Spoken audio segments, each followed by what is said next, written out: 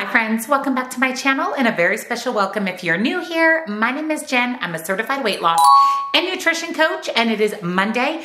It is the first day of 2024 and we are meal prepping. We are setting ourselves up for success for the week. If you missed my video yesterday, I shared my 2023 goals update, my 2024 goals, my vision board, and if you saw that video, you know that I am in a cut, meaning I'm trying to lean down a little bit the first couple months of the year. So we are going to prep healthy protein-packed food so we can reach our goals. So if you're excited, give this video a big thumbs up. Subscribe if you're not, turn your bell on because I do a meal prep every Monday and I actually upload 5 videos every single week. Down in the description box, I will link nutrition coaching, highly recommend personalized macros and calories. This is how I have lost and maintained a 140-pound weight loss, as well as one-on-one coaching for accountability, to ask questions or talk with me directly. Links and discounts to my favorite things and my Facebook group, come join us, we'd love to have you, are all down in that description box. So let's head on into the kitchen for a healthy protein-packed meal prep.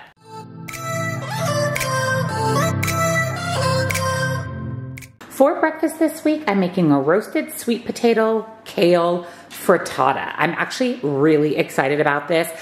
One of my goals for 2024 is to get in more vegetables, and adding them to breakfast is a good way to start the day. Spinach, kale, those types of things are great to add into your breakfast. So let me show you what you'll need for the frittata. You're going to need salt and pepper, thyme, you can use dried thyme or fresh thyme, minced garlic. I'm going to use fat-free feta from Trader Joe's. The recipe calls for goat cheese. I don't care for goat cheese, so I'm going to sub feta. You'll also need kale, a couple of small to medium-sized sweet potatoes, a red onion, and some eggs. So I chopped up my 2 sweet potatoes, peeled them and chopped them, added a little bit of salt and pepper. I'm going to throw these into a 375-degree oven for about 20 minutes.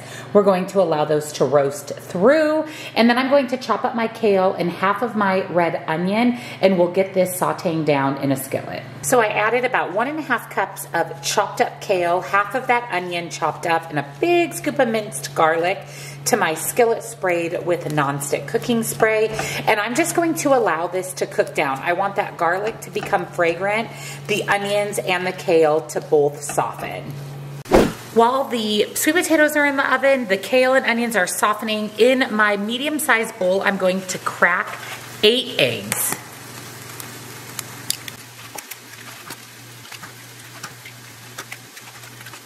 We're going to add in a little bit of salt and pepper, and then I'm just going to mix these together with a fork until fully combined. And then go ahead and set your eggs aside. I have a small baking dish here. You can really use any size. I'm going to go ahead and add my egg mixture to my dish. I'm going to sprinkle just a little bit of thyme right on top. So I just added my roasted sweet potatoes to my cooked kale and onions. I'm going to stir that together really, really well. And we're going to add that right on top of the eggs. And then we're just going to press that into the eggs so that it does form a frittata when cooked. I weighed out 2 ounces of my fat-free feta on my food scale. I'm going to sprinkle that right on top. And then our frittata is going back in the oven for about 10 to 15 minutes or until set. All right, the frittata is out of the oven, you guys. This looks so incredibly good. It smells amazing. I love how that feta melted on top. This is going to be such a great breakfast. Veggies, protein, healthy fat. I'm really excited for this. Let me go ahead and pop up here on the screen points, calories, and macros, and serving size. For my lunches this week, I'm going to be making a Parmesan crusted tilapia. I've heard that this recipe is amazing, and I really want to, kind of like vegetables in my breakfast, start incorporating some fish into my week. It's just such a great source of lean protein. So these tilapia fillets I picked up from Costco from Sam's Club in the frozen section and just allowed them to thaw in the fridge. And then I'm going to pair that with a healthy carb with some roasted potatoes and then some green beans for a veggie. So let me show you what you'll need. Like I said, you'll need tilapia fillets. Again, these ones are from Sam's Club in the frozen section. You're going to need lime juice, panko breadcrumbs, garlic powder, powder and Italian seasoning, fresh parsley, Parmesan cheese, and salt and pepper. And then I'm going to roast up some yellow potatoes, season those with the Kinder's The Blend. That is so good on potatoes. And then I'm going to have some green beans as a veggie. So let's get started on lunch. So the first thing I'm going to do is pat dry my tilapia fillets, cut up a little bit of fresh parsley, and wash and dice up my potatoes.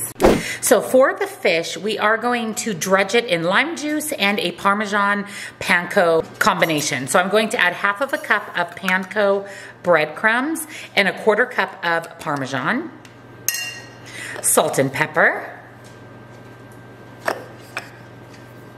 and then we're going to add an Italian seasoning and garlic powder. And then just stir that up.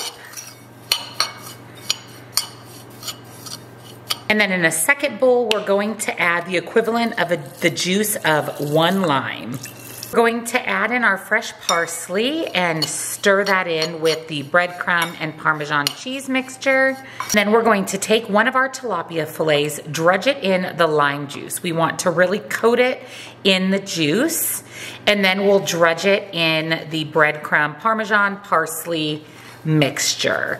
Get that nice and coated, basically like a breaded fillet. And then we're going to take our fillet and place it on a baking dish, a baking sheet sprayed with nonstick cooking spray, and repeat with the other 3 fillets.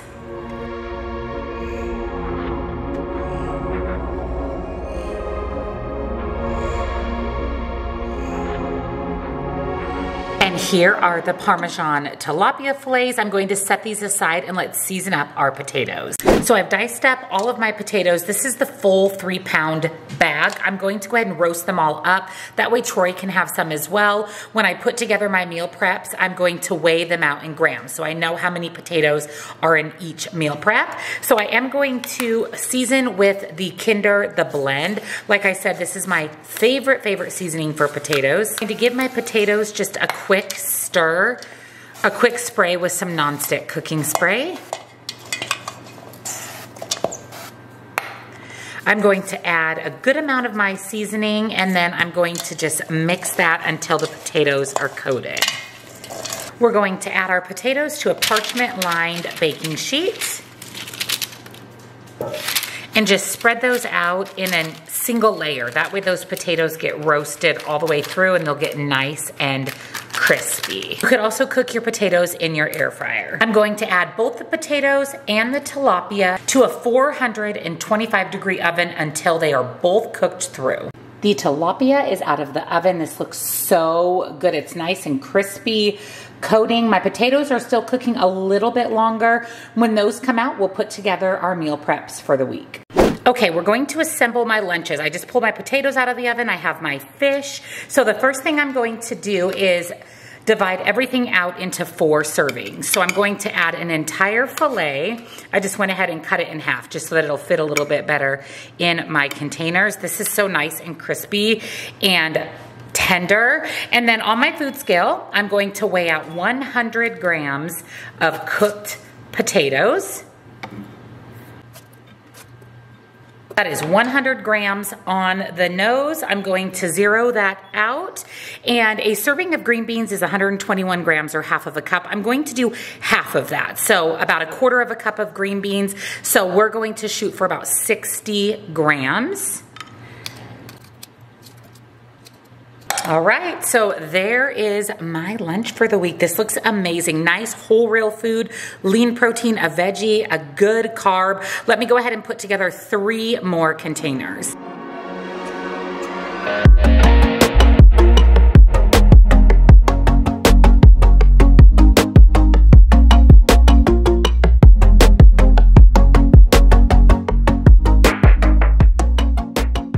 So my lunch meal prep is complete. So again, I have 4 meal preps for the week. This is such a great healthy lunch, and it looks and smells amazing. I haven't had tilapia in a while, and I'm really excited about it, especially with this Parmesan coating. So I'll go ahead and put points, calories, macros here on the screen. For the fish, you would add in any other side. So if you do potatoes and green beans, those would be in addition to the information here on the screen, which is just for the Parmesan crusted tilapia. For a sweet treat this week, I'm making gingerbread biscotti. Like I said in my grocery haul, I wanted to do one more kind of fun holiday recipe. So let me show you what you'll need. First, you're going to need light butter, sugar alternative of your choice. This is LAKANTO granulated. You already know. It's the one I use all the time. Absolutely love. I have a 15% off discount code for LAKANTO site-wide. I'll link it down below for you. You'll also need some molasses, flour. Of course, I'm going to use Fiber Gourmet flour. This has 55% less calories than regular flour. By the way, less than half the points of regular flour. 50 calories per serving with 17 grams of fiber, 4 net carbs, and 5 grams of protein. So I love this flour. It is just like regular flour. Performs exactly the same way, even with baking. So it's my go-to. I buy this off of Nutrition, which is the same place that I buy my Fiber Gourmet pasta, my Fiber Gourmet crackers, a lot of products. I do have a 10% off discount for Nutrition as well. It'll be down below. You're going to need some yummy gingerbread spices. So cinnamon, nutmeg, ginger, salt, 3 eggs, baking powder, and then I'm going to chop up a little bit of crystallized ginger and put that in the biscotti. That is optional. I think it's going to add a really nice texture and ginger taste. So we're ready to start on our biscotti. So I pulled out a large bowl. I'm going to add 1/3 cup light butter, 1 cup LAKANTO granulated, and 3 eggs. And we're going to stir this together until mixed. We're adding in 1/3 cup of molasses and then stir to combine. We're adding 3 1/4 cups of our Fiber Gourmet flour, about 1/2 teaspoon of salt, about 1 tablespoon of ginger, about 1 teaspoon of nutmeg, 1 tablespoon of cinnamon, 1 tablespoon of baking powder, and for me, I'm going to add in a couple tablespoons of chopped up crystallized ginger and then stir to fully mix. So here's what our dough looks like. I did spray a baking sheet with some nonstick cooking spray. I'm going to take my ball of dough and try my best just to divide it in half. And then I'm going to roll it out.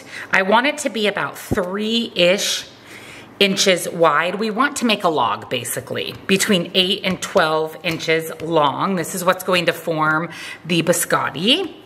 Press that into place. I think the next one I'll just form it directly here on the baking sheet. We're going to put our pan in the oven at 375 degrees for about 25 minutes. I just pulled the biscotti out of the oven. I'm going to allow it to cool for about 3 to 4 minutes. We'll slice it up and it needs to go back into the oven. I'm going to cut my biscotti loaves in half, and then I'm going to cut at an angle. I want to get about 5 biscottis per half. And then we're going to pop them on their sides so that they can go back into the oven and get nice and crispy like biscotti. So I sliced it up, I turned it on its side, and we're going back into the oven for about 6 to 8 minutes. The biscotti is out of the oven. It smells absolutely incredible. I'm going to let it cool just a little bit. I'll package it up for the week. One side note is it says that you can melt some white chocolate and drizzle it over the top. I'm going to skip that just because this is going to be enough carbs for a treat for me. And actually, the ginger and the sweetness is plenty, but you do have the option to do the white chocolate drizzle as well. So here are the biscotti. These look so good. They look like bakery biscotti. The ginger is coming in strong, which I'm really, really happy about. I'll go ahead and put points, calories, serving size here on the screen for you. Again, if you decide to drizzle white chocolate over the top, just make sure you're adding in those points and calories. Thank you for joining me for this week's meal prep. I hope you enjoyed seeing all of the healthy food that I prepared for the week. I'm really excited for 2024. I'm excited for all of us to reach our goals. Don't forget, all of today's recipes are on my recipe website that is linked in the description box, as well as nutrition coaching, links and discounts to my favorite things, and come join our Facebook group. We would love to have you. Thank you so much for watching, and I'll see you in the next one. Bye.